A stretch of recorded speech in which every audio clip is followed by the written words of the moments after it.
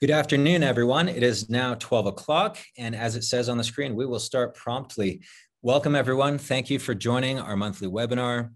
This month, we're focusing on another very timely topic, efficiency in the due diligence process, where the proverbial rubber meets the road. How do we get more efficiency done during the hold period for which an investor is looking to make decisions to drive an ESG strategy forward.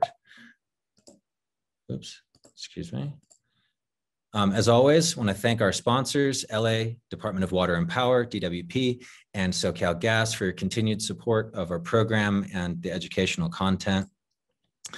As usual, attendee lines will be muted. We will be recording the webinar. As usual, my name is Dave Hodgins. I will be the host today. I will have plenty of time for Q&A, I hope. We've got some great speakers today, so do take advantage.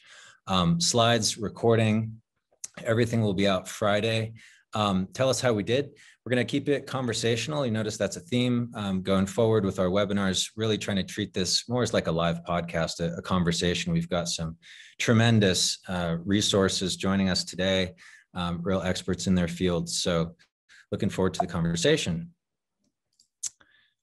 We'll be talking about, as you've seen in the run-up to this, efficiency as an asset, as a part of the value creation strategy, really keeping the rest of the time for an informal conversation. I think you guys know me by this point. So efficiency as an asset, getting into a little bit of framing before we start the discussion today.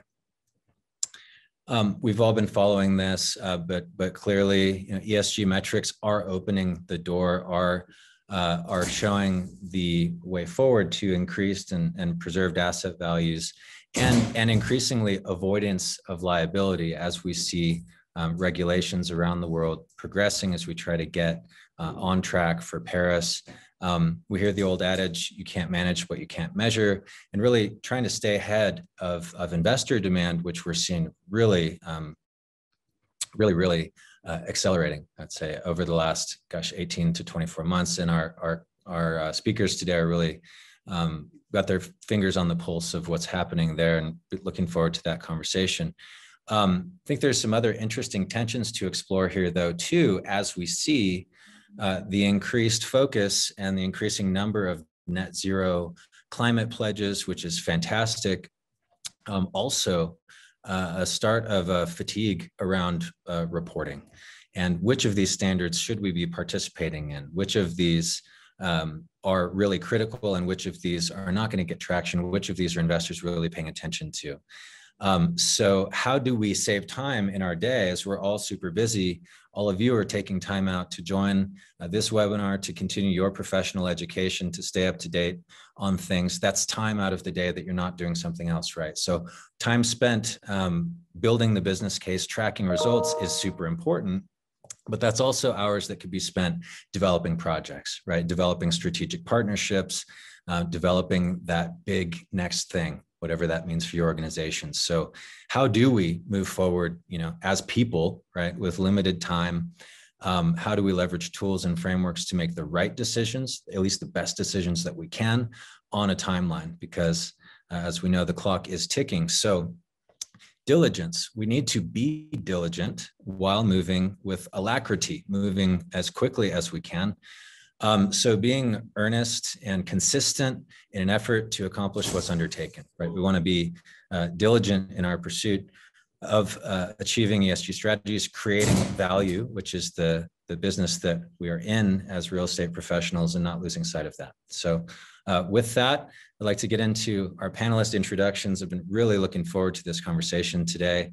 Theddi Chappell is a leading thinker in the area of sustainable property valuation. Her firm, Sustainable Values, Inc., is a leader in this area, and I'll let her introduce herself, as well as joined today by Joey Millam and Chris Geyer from Marx Okubo. They're one of the leading due diligence firms that gets hired to really investigate the potential with efficiency, but also other needs, other capital needs that are so critical in this full picture. So with that, guys, let's get over to the discussion, and I'll start just by asking each of you to introduce yourselves briefly. So Theddi, tell us about how you are involved in efficiency projects and due diligence. Kind of how do you touch this topic in your day-to-day?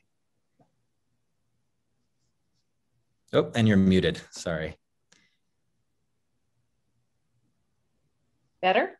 That's better. All right, thank you. Good to see everyone. Well, my background relative to valuation, I've been in this space since about 2003. I wrote the first course on how to value high-performing green buildings for the Appraisal Institute, and then wrote the first commercial course on that subject. I currently serve as the director of the Utah CPACE program and manage the process of coordinating project viability. And in that regard, the value or upside of a project is really critical in assessing whether or not it will be able to get financing. And finally, I remain active at a national and international level in the valuation community from the standpoint that I work with a group now that are updating it's a working group for the Royal Institute of Chartered Surveyors that are updating global standards on ESG and how they impact property valuation. So kind of a broad spectrum, and that's kind of my background. What other questions do you have, David, for me? Thank you, Theddi. That's a perfect intro. I think you've established your bona fides, and thanks again for making the time. I'll go next to Chris. I see on the screen as I'm looking at it. Chris, same question. You tell us about how you touch efficiency projects and the due diligence process in your role at Marx Okubo. So I've been at Marx Okubo for 16 years, and we are commonly retained by people who are looking at investing in real estate, whether that's buying, selling, financing, possibly insuring, or otherwise potentially repairing, renovating, rehabbing. We, in the context of those activities, we are asked to look at things that are in the energy efficiency realm. Like we might do an energy audit on a given building. We also are being asked to look at things that fall in the general realm of sustainability and or resiliency.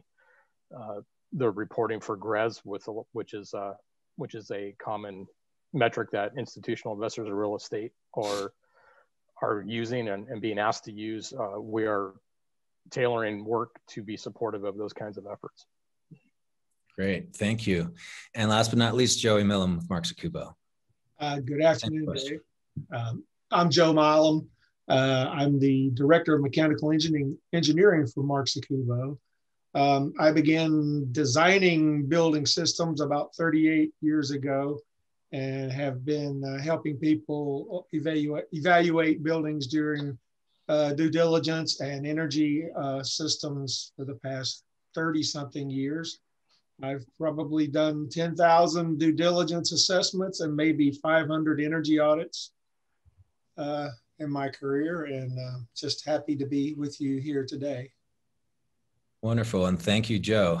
Well, I've been really looking forward to this conversation. So without further ado, let's get into it. So we've been talking about the sort of explosion, the awakening, right, of awareness amongst institutional investors as well as policymakers, not just here in this country, but globally. And how is that starting to trickle down and influence transactions?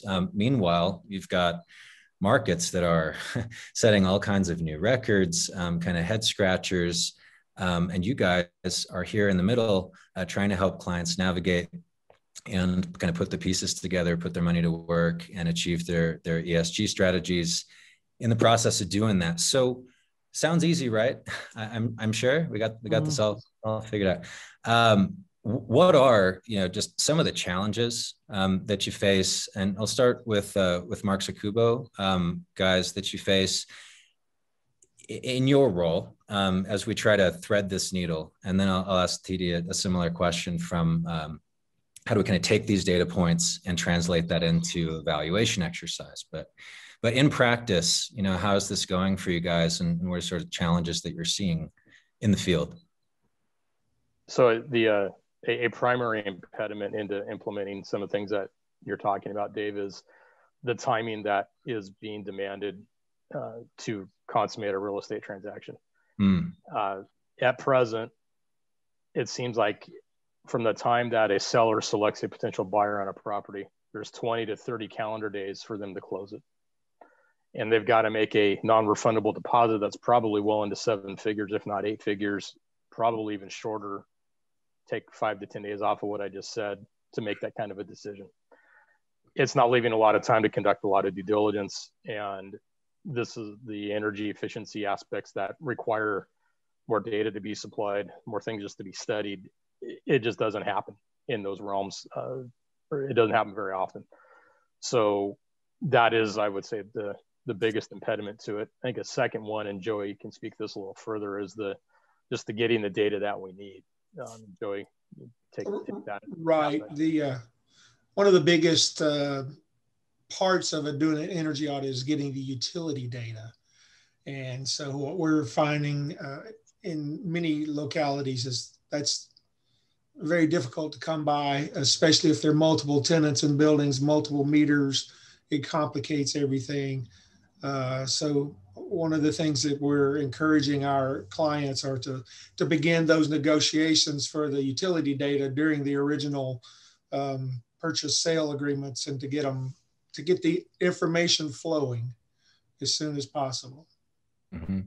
Yeah, and I want to come back to that point, and if and how ordinances like we have here in LA, or as we see in New York and other places, are getting at that point. But so we're hearing really compressed timelines and limitations on data makes it hard for you guys to turn something meaningful, right, for a client who does have best intentions. They're trying to execute on an ESG strategy here, but we're also trying to be competitive, right, and not bog down transactions. So let's come back to that point. But Theddi, on the valuation side, as you get engaged, what are some of the challenges that you're having? And if you could maybe clarify how you're positioned in the context of the transaction relative to Marx Okubo and their role.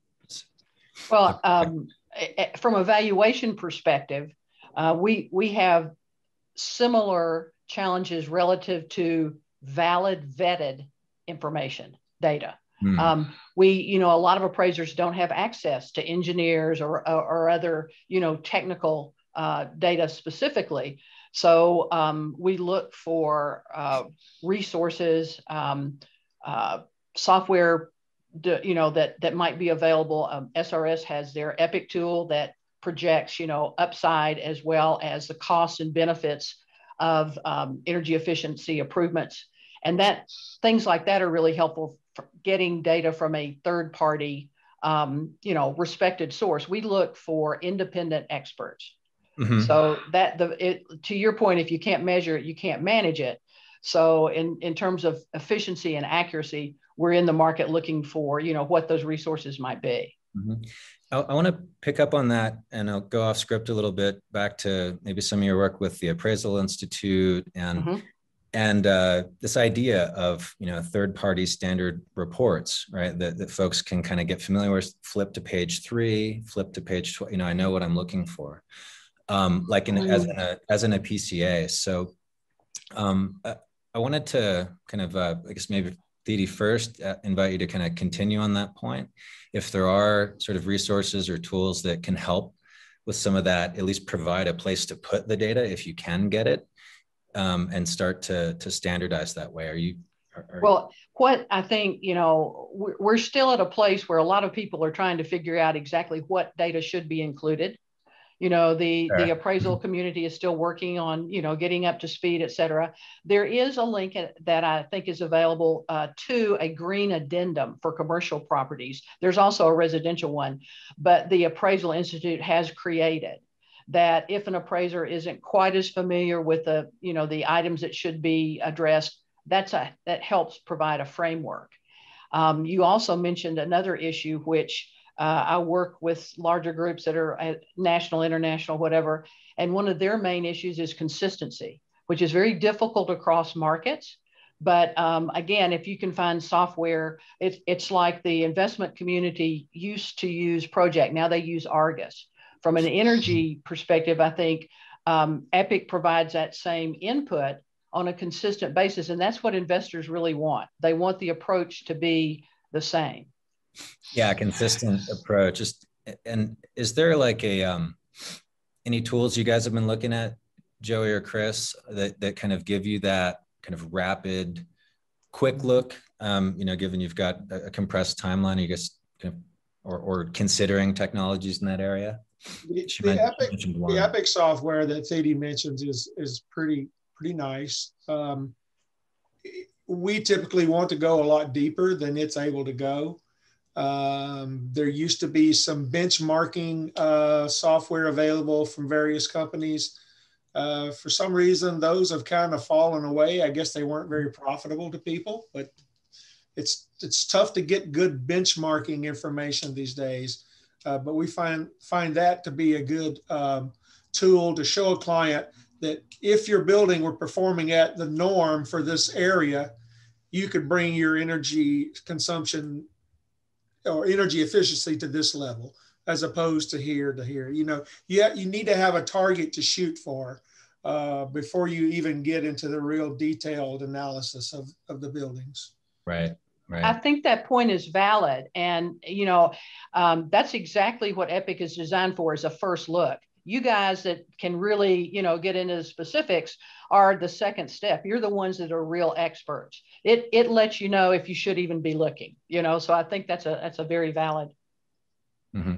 And then there are tools like the DOE's Building Energy Asset Score and audit template, which can help to standardize. Audit template help to standardize an ASHRAE level 2 audit, so that all of the required fields must be completed, or you can't submit the report.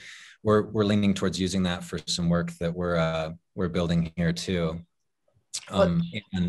I think this goes back to expeditious, answers to questions and the compressed time frame. That's that we're hearing. A lot of folks that we work with are really trying. They're being pushed, as are my fellow presenters, into very abbreviated timelines. So what can you use to help you get there and feel comfortable that it's accurate? It's fairly limited. What's in the market. Right. Well, let's go back to the point about data and energy data and this compressed timeline. So, here in LA, we have our existing buildings, energy, water efficiency ordinance, EBW, as we lovingly call it. So that data is public. It's there on the Mayor's Open Data site. I probably look at it more than anybody, I'm sure, but it's there, and it's aggregated at the whole building level. LADWP has tooled up and is able to do that even for multifamily buildings. So that's there, but of course it's self-reported. So I wonder if you're starting to see, or if you're hearing from clients, if this kind of transparency in the market, I think this is one of the big hypotheses, right, with these policies, is that putting this data out there would start to help people transact, right? We're starting to see that. Or are people aware? I guess it sounds like maybe there's some awareness that needs to be raised about what data are out there, and what would need to be sort of provided, as part of a due diligence process. And of course, the whole country is not covered by such ordinances. So maybe that's another challenge there, is just keeping up on all of the different policies and available sources of data. I would agree. I think in California, there's Assembly Bill 802, which requires the disclosure of the benchmarking of buildings with respect to energy performance. That's a regional thing, i.e. California. And that's not uniform across the United States at this point. But I think the ability to make others aware of it, and people who are investing in real estate to be asking for that because they have a right to ask for it now because it is state law, and incorporating that in additional, everyone's making a document request of some sort. So I think to be able to start asking for that would be a small step to start fleshing that data out sooner and making it available to others, where I don't think that's always the case now, at least even in California where I sit. Yeah, if I could jump in from a valuation perspective, you just hit a very important point, and that is that data really is geographically specific. You know, some is available, but one of the important aspects for users of appraisal services is they can request that data be included in appraisals. They can provide data to appraisers, and until in many instances, until appraisers are required or it is part of their scope of work, that you don't tell them what to do with it, but that they consider these factors, then there's a real reluctance to go there. So, I mean, that's part and parcel of the assignment that that folks are being given. And it's important for owners to be proactive in that regard. Right. And I think before we dive into this example that you guys provided, which I think will be great, there's two sides of the coin. There's a buyer and a seller, right? And obviously there's, some tension there, some competing interests, right? And so I think that's a nuance we should keep in mind as we're talking about this. But any quick reaction? And multiple buyers today. Yes, to boot. Yeah, right. Buyer number 2 is standing right here with a check in his hand. And if buyer number 1, if the seller doesn't like buyer number 1's terms, he just goes to the next guy. It's a very interesting market today. Yeah. The other issue to be aware of is that of disclosure, which you almost, David, related to, but how much does a buyer disclose? Right. Right. And if I'm a seller and I've made investments and I'm trying to communicate the value that I have created, that's one model. Whereas if I'm a buyer and I'm looking at either acquiring an asset for an ESG focused impact fund where I'm really want to achieve, and depending what the strategy is, I'm looking for lead platinum plus, right? Or I'm looking for an opportunity to make some investments and create value, right? And capture that. And so you've got kind of different sides of the coin, but really looking at this from a similar framework. So maybe this example will be fun to kind of tease out some of these ideas. So I think this came from the Marx Okubo guys, if I'm not mistaken. So you want to walk us through this, Chris? And I can click when you're ready for me to on the next slide. Joey, go ahead. Yeah, actually, this is one of my examples from a very, very respected institutional investor who's a client of ours, and they were explaining to us why they are now including energy audits during the due diligence period. And I had a couple of examples here. This is just a typical scenario of an energy audit that you would pay someone to do an energy audit for $10,000. I use round numbers, and the energy conservation measures that they come up with might cost $250,000, but you might save $50,000 a year in utility costs. A simple payback would be 5 years. Your return on investment over a 7-year hold would be 140%. So let's look at the effect of shifting the due diligence period. This is the typical time frame. Years down at the bottom, year 0, you haven't engaged anyone to do the audit. Year 1, after you own the property, you spend your $10,000 for a consultant to do the audit. Year 2, if you're lucky, you have the money to implement the audit. Sometimes that gets stretched another year. And then years 3 through 7, you begin to see the benefits and energy savings. And so the actual, if you do a net present value calculation where you're using the discount rate and bringing all of those cash flows forward, that is a negative net present value. It's minus $7,000 or $10,000. There we go. Excellent. Thank you. Now, in the alternate scenario, if you include the $10,000 energy audit in the beginning, in the due diligence period, then you've underwritten that money. It's in your pro forma to do the $250,000 upgrade the following year. And so it's implemented in, you spend that money in year one, and then in years 2 through 7, you began reaping the benefits of the energy savings. The net present value there is positive $39,000. So that's about a $50,000 swing. And economic theory says that any net present value less than 0, you should not attempt.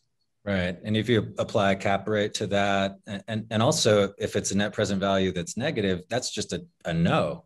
That's a no. The first one's like, that's no. a no project. Yeah.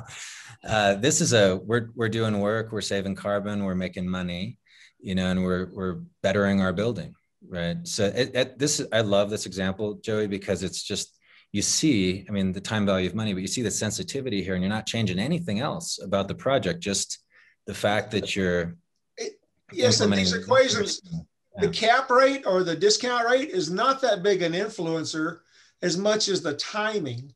The timing of bringing it forward changes the net present value more significantly than the cap rates. You could go from 2% to 8%, and the answer still comes out the same. Mm-hmm. There's also an operational aspect of this, meaning, people who own real estate probably are budgeting on an annual basis what they need to do for the following year. So if you miss that train, you probably have missed the year, because it's a lot, based on our experiences, at least, it's a lot harder for an owner to say, oh, go spend 10 grand on an energy audit and implement $250,000 in actionable things to do. That probably could delay that a year and then the math, as we just demonstrated, is even more pronounced. So it's putting more pressure on, or it's showing a greater incentive to get that in there earlier. But there's also that it's not it's the way that I'd say the industry operates in many ways, that, if you don't hit it by budgeting season, they're going to say, well, I can't do that till next year. I got to go ask for a lot of money. And in some instances, those they're 3-year cycles. So if you miss it, you may miss it for a couple of years. So you're exactly right. What are some best practices or tips, things you see your clients doing well, where they're really helping to avoid missed opportunities or making these handoffs as smoothly as possible? Yeah, so this is where I think I have a good case study to bring up here, Dave. It's one of our institutional investor clients. They are an industrial operator. So, as you compare that to other property types, the opportunities for energy efficiency measures are not as great as, say, they are for an office building. But what they have asked us to do, and what we have specifically tailored to them to do, is to incorporate as much of ESG type principles into our due diligence as we can. That primarily means E for Marx Okubo. And they're also looking at submitting this for GRES scoring and the like. So what we've been able to do is identify, the common term is the low-hanging fruit, things that we can identify at the same time we're looking at the building to look at condition in that due diligence process.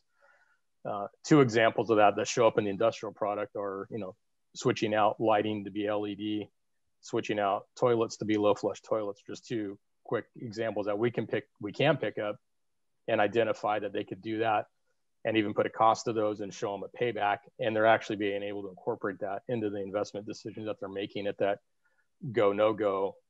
And, whether that makes them go or not go, I don't think is in and of itself, but they're at least ready as soon as they close to start implementing those items. So those are things that can be done. Now, that's not a full, comprehensive energy audit or anything like that, but we have been able to talk to them about what they think is easily obtained, achievable, that they can act on. And we've tailored our look to keep those things in mind, with an eye towards, if we see a much bigger, more ambitious project, to at least identify that you could take this on, but it requires more study and or more time and or more money to invest up front. But that's the case study that I wanted to highlight, that it actually is going on in a real life sense right now. And I applaud that organization for being able to move they're moving the ball forward on this. That's great to hear that. As part of that, was there any coordination between you guys and other vendors or consultants? Are they planning to like self-perform the work as they go through, or you mentioned you were doing some pricing as part of it as well? Yeah, so it's I guess a combination of factors. You know, we'll talk to vendors and suppliers of these things as they occur. We've also been able to learn on some of these things. We're able to learn, you know, as we do them, that we think we at least have an estimate of what pricing is. You know, the pricing is always preliminary, you know, given the aforementioned timeframes that we're doing this in. But so we're pulling on our network, if you will, as well as our collective experiences to be able to say, in a couple of simpler areas, here's some anticipated, you know, costs and anticipated benefits, and that kind of do a very simple payback type analysis on it. Are any of you guys, so I just read about a huge, so Theddi, I'm gonna ask a PACE question. I just read about a huge transaction in New York City. It was like a $89 million project, and, you know, reading at least, you know, the press coverage of it, part of the motivation was New York's building performance standard. You know, put it in common parlance, it's like a carbon tax, right? It's a fee that if you don't, you know, get in under your budget, you pay.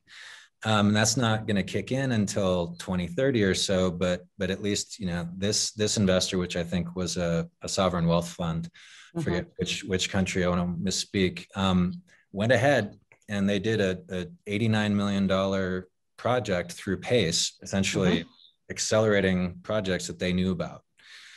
So I guess there's a question in there for all you guys. Are we starting to at least hear interest in kind of accelerating these sort of bigger MEP type projects or big central plant type work like this project? Or with that, or I guess consideration of PACE or alternative up to now formerly alternative forms of financing to do some of this bigger ticket stuff. So here we're talking about a $250,000 project. To decarbonize our buildings is going to take multiple billions, right, of investment. So a few questions from there. Are we starting to hear some interest in acceleration of those bigger projects? Let me touch base on that one with, because as of a year or so ago, we had done the largest, prior to New York, CPACE loan in the US at $54.7 million. It was for a new Marriott Convention Center hotel. And I was very familiar with the developer, Portman, out of Atlanta. And their financial advisor was adamant about PACE in terms of how it fit into the capital stack. So I'm certainly hearing more and more about it, particularly from the aspect that it's much less expensive than equity or mezz financing. So it's being used to lower the overall weighted cost of capital. So for new construction. Yeah, right. It's really, really strong. And we certainly have seen a move toward larger developments. And, you know, some of the conversations I've had with larger investors, you know, or international investors, are very much focused on alternative or creative ways of financing, but absolutely on future-proofing their buildings and with an eye toward ESG not going away, that this is going to be the purview of the future. They just need to be able to validate it, have the metrics to measure it, but I hear a strong commitment to it. Yeah, I can offer up a live example, an active project we're involved with that is a significant renovation of a huge property, and the PACE funding has become a necessary component in the overall financing of the deal. And it's you know, they've been talking to the appropriate PACE related folks, but I can see that the loan that's being underwritten there is the PACE is a central component to it. So it's being looked at. The PACE incentives, I think, are real and can help and get people to move towards doing things that are more energy efficient. Right. I don't know if everyone's aware, but PACE loans are underwritten on building performance. It's not about the owner's credit worthiness. That makes a huge difference where, you know, the risk profile associated with that as compared to, you know, the rest of the financing. Right. And I think that's a huge point. And I left this graphic up on purpose because whether it's PACE or other financing, we can kind of ixnay that big red negative Exactly. line. And if we do it right, and I've been involved in a few of these deals, PACE has not been as active in LA, though it is still technically available, and something that we're starting to circle back to as we see an interest in these deeper projects. But it's that cash flow positivity, right? How can we, through the combination of rate, which, relative to mezzanine debt or equity is pretty competitive, but compared to debt, maybe it's a little expensive, but you're not going to get 30-year fixed rate debt. Exactly. Period, for anything.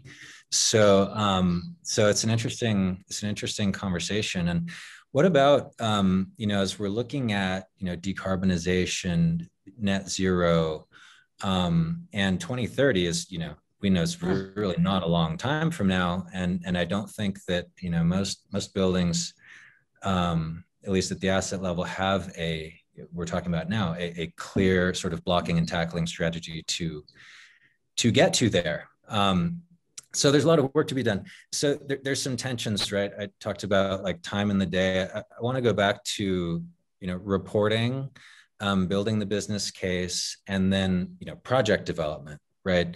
How do we take the information that you guys are generating, Chris and Joe, and the work that you're doing on the field and working, with clients, and plug that into frameworks that help, capital move. And so the clients are sort of in the middle of this, right? So what are you guys hearing, and how do we kind of prevent fatigue, right? We can't gas out when we're just in year one of the decade of action. We gotta hydrate and stay in the race. What are you guys seeing? Where should we be focusing in terms of frameworks? And you're supposed to say on the due diligence process and finding more ways to drive efficiency. I guess. Go ahead, Joey. Go ahead. No, I don't have a response. This past year has been so crazy. It's all unleashed at once this year, as right. you know. So yeah, we're running at over maximum capacity. So I think everyone is. So I guess I'm asking, how should we be thinking about a starting point, right? And as we're looking at, opportunities to get, as you're doing here. So let's explore this a little bit more. How did this client sort of come to this realization and operationalize this in practice? This idea of making the audit really part of, like, how did that realization occur? How did that conversation go with you guys? How did you get to this strategy? Sure. Yeah, so that was okay. So that on that point, the client, I think this is typical. I don't think they're unique in this regard, but they were being told by top of the organization, we're going to submit our portfolio to GRESB to get scored. So we want that score to be as high as we can, because that is a competitive necessity to our clients, to the investor base at this point in time. Mm-hmm. So that moved to, okay, well, if we're going to submit to GRESB, how do we extract from typical due diligence that we're doing? What can we take out of that and apply towards said application? And also recognizing there's probably some abilities for us to save money operationally, lower utility usage amongst them. So how can we do that? What's possible as well as what's not possible. And there was I think a healthy discussion about what we can do as well as what we cannot. Because we can't do everything that we want. We're not going to do everything that you like. And that yielded those examples I talked about, the lighting, the restroom fixtures, as a couple of easy examples of things that could be identified fairly simply in the field. They're common, so that we can apply, some historical evidence or historicals on what it would cost, a simple payback, and give them a roadmap of what they need to do going forward. So what were some things that got kicked out? Did you consider HVAC units? Are their properties conditioned? That one or let me answer it real quick, Joe, but you can expand on it. But that one, maybe, if we're going to replace air conditioning units because they're already kind of near the end of their life, yes, then let's think about what's the best new to get, most energy efficient one to get going forward. So as opposed to we're going to rip out all the HVAC units because they're 7 to 8 years old, we're not going to do that because they're going to last another 10 years or so. But when we do it, we're going to have a plan in place to go there. But Joey, you can elaborate on that further. Well, I think I was going back to this particular client. One of the reasons that's pushed them towards the GRES reporting is their clients, the huge pension funds and sovereign funds and people like that are bringing the billions of dollars to them to invest for them, said, we want to see what your footprint is. We want to see what your environmental policies are. And if we're comparing you against investment firm A and investment firm B, the one with the better environmental ESG policy, that's the one that we're going to put our money with. And so it became a marketing advantage for them to get in there and go deep with this. And then I think along the way, they discovered that, hey, this is not just marketing. We're actually cutting our operating expenses here.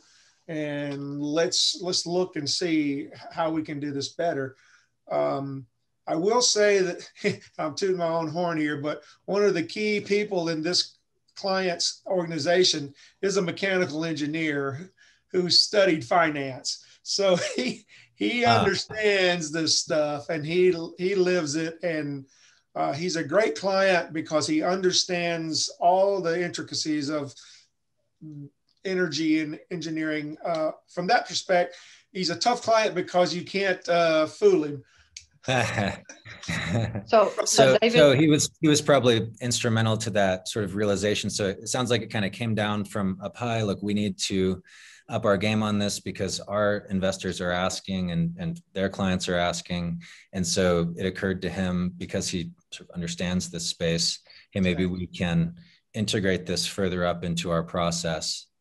That makes sense. Sorry, Theddi, did you want to add something? No, I was just going to comment. Like what I'm hearing is exactly what's being described, and that is a concern about funds, capital, where it's going to be placed, and the buildings, the groups, the investment managers that are more competitive and can provide validation of their longer term goals, actually making them money, doing the cost benefit analyses up front to see where the upside is.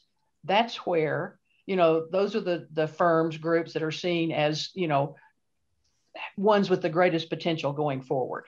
That's where what capital is seeking at this point in time from everything that I hear in the markets. And it's very much about energy, all the different aspects of that.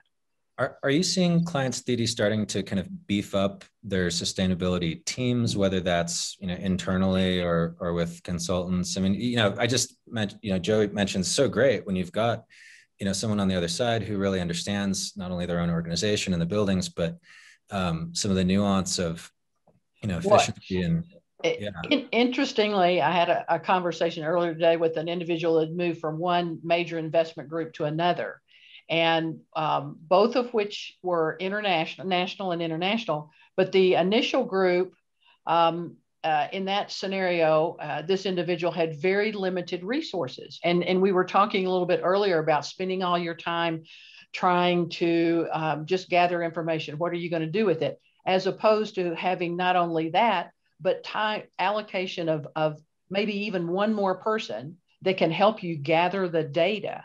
Because at this point in time, with all the discussion about ESG, with the different metrics that people are using, there is no one set of data that everyone has necessarily decided upon is the best set of data. Everyone's trying to, figure out how this should be assessed, what priority you give to different strategies. So they're scrambling in a way to put together as much data as they can to support their position and the approach that they're taking to a more sustainable, efficient portfolio. Yeah, Dave, I have seen some clients that we have their own internal directors of sustainability. Some of them are hiring sustainability consulting firms to give them the opinion, the expertise that they otherwise don't have in house, or all of the above. But that is something, certainly a change I've seen over the past 3 years, I would say, where I didn't see as much of that 3 years ago as I do now. To support some of that sort of those cross-cutting strategies, right? Working across groups and silos. That's great to see, and we see more and more of our LABBC partners establishing sustainability departments, not just having a person is obviously the first start, and not all companies necessarily have an internal resource to begin with. So I guess starting at the start, but interesting, and makes sense that you're seeing folks adding more capacity as we try to really get our arms around this and capture the information that's going to spin the flywheel, right? And in the case study that I gave, I think that particular organization is relying on us to a certain extent to be at least a part of that.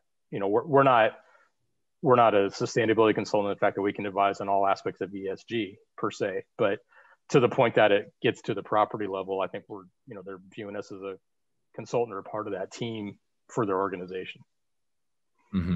Absolutely. Part of the equation that I think is really important, and I think everybody here is probably aware of it, though, is the fact that the market has a real tendency to focus on cost and not as much of, I won't say an appetite, but an ability to actually identify and acknowledge the benefits. And a lot of the longer term benefits of these strategies tend to get left out of the equation. It makes a big difference if you're looking at, for example, the health aspects, and those don't always get factored in. There's also an investment horizon. Sometimes it's really short, and they might be a client might be looking to buy a property but sell it within 2 to 3 years. That can happen. Yeah. And even if we, the example, as good as it is, that's up on the screen, that doesn't work in a 3 year time horizon. So sometimes it's just the reality of the nature of the investment that's being made, and ultimate exit strategy may shut that door in certain cases. I wonder, as we're heading into the end of our time here, if any of you can think of an example. I'm thinking from the seller perspective now of a client that has made some investments and was able to collect the right data to put some seasoning on that project and actually claim a premium as a result of that? Or is it still kind of early, too mixed to say, or any kind of clear winners? And Theddi, you're working on a lot of pure in the PACE world. I'm tracking that. Kind of what's the state of the art? And I know this information is fragmented, so I'm just asking, since I have you guys and you all touch so many. I would say that there has been, certainly documentation that buildings that have taken a more aggressive stance on energy efficiency have traded at higher, costs or at higher pricing than ones that have not, and ones that are recognized. I mean, like Portland, Oregon example. I mean, even 10 years ago, if it didn't have a LEED certification, you weren't going to get top dollar for it. So again, it's somewhat geographically disparate, but I think there definitely has been documentation in certain instances of, the more efficient, but a lot of other qualities go with that as well in terms of quality of building, et cetera. But it's certainly been seen. So I can give you an example, Dave, of what you just described. It was an office operator. This was actually a few years back, but they wanted to take an office building to market, and they knew that the energy usage was horrendous. They could even see it themselves. They're going, this is going to look horrible when we put this out there. So they asked us to go do an ASHRAE level 1, I believe, energy audit, and then identify what could be done to improve it, and then follow through on that and improve it so that when they put all this, crummy energy usage out there as part of the disclosures of putting the property on the market, they could say, look, yeah, we know that's bad, but here's what we did, and it's going to be better now. So that would be a case. I would say that's more unusual than usual at this point, but that has shown up in that scenario. And there was a role that we played to help that They actually retained us to do retro commissioning of those right. systems. That's right. That was a total building tune-up before they sold it. Yep. Great. They probably came out ahead of the game, though, by taking care of it, as opposed to what kind of penalty a potential buyer would have put on it, not knowing what it would actually cost. Yeah, so. I think this is my own opinion based on my own experiences. I don't buy and sell real estate, but in the feedback I get from my client base is if they can disclose it and show that they've acted on it, they're less likely to get hit on a retrade. Right. And then it just becomes a negotiation where somebody's picking a number. Whether that's reflective of the cost of the work or not is, I think, second place. So right. when you can do those things and you're motivated to do those things, it ultimately it follows this cash flow diagram that you have up there. It's a similar type of thing. Yep. But it helps to manage that retrade issue. I think that's a great. Yeah, and I think that's where you're getting I guess a positive cross of being energy efficient, environmentally conscious, and the like. With I'm going to get a better deal and make more money, or lose less money. Right, or have a deal, or not have a project. Or close a deal. As an example here, right? A deal or no deal, a project or no project. I think that's what we're getting at here is how can we get to a project and a deal without losing all the sustainability stuff, because it's just too hard, right? So as we kind of head into close here, final tip, final point. If there's one thing that each of you would want to say about this point about capturing this moment, threading the needle, what's the one thing that a client could do that would make your job easier as you're trying to help them get this information that, again, will help everybody execute on this ESG strategy? What's the one thing a client could do that would really help this process for each of you? I'll start then. I can come up with one. It would be when ultimately prospective buyers of real estate are asking for all kinds of data. They want all the financial stuff on it. They want all the tax data. They want all historical operating expenses. And there's a significant amount of data that's always asked for. Include this kind of stuff. Include, have you done any kind of energy audits in it? Have you made your ABB 802 disclosure if you're in the state of California? Incorporate that in there, because it might flush that data out, which then can be used in that short DD timeframe that shows up. Joe? Chris stole my thunder. We can underline it. It's a great point, but it goes. We say you can manage what you measure. If it goes on the checklist, right? It gets done. It gets supplied. So just looking at that DD checklist, and I know GRESB has been making some adjustments there too. I would offer that not so much how they would help me, but I would give the advice to any building owner or investor that if they had the opportunity to be involved in the appraisal process, to be sure they're dealing with someone who has some knowledge of high performing buildings, energy efficiency, things of that nature. They certainly, banks or lenders are the ones that typically choose appraisers, but that doesn't mean an owner or developer couldn't ask that whoever they choose be experienced in that area. Oftentimes it saves everyone. It makes it easier on the owner and the appraiser because they know what information to ask for. And that would be my hint in terms of, helping this whole process along. And take advantage of those Appraisal Institute resources and courses. Sure. Study up. Yeah. All right. Be proactive. Yes. Exactly right. Well, our audience today absolutely is. And I like to end with these quotes. I love this one. What you do makes a difference. You have to decide what kind of difference you want to make. And you guys are making a difference today. Thank you for your time, all of our speakers, all of you for joining this afternoon. I hope you found this conversation fun as I did. Thank you all, and we'll be in touch with the slides before the end of the week. And please do keep in touch, reach out to us, get engaged.